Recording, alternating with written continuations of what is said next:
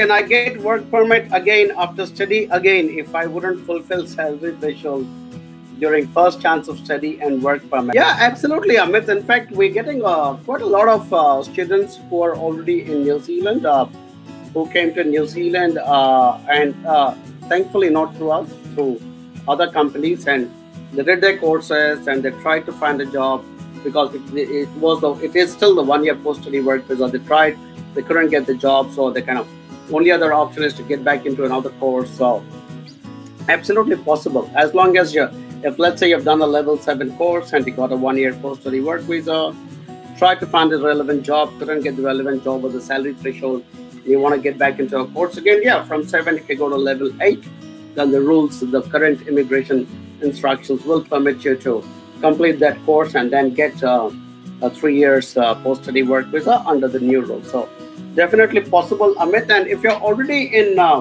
New Zealand, Amit, and you have the doubt, that's the number to call.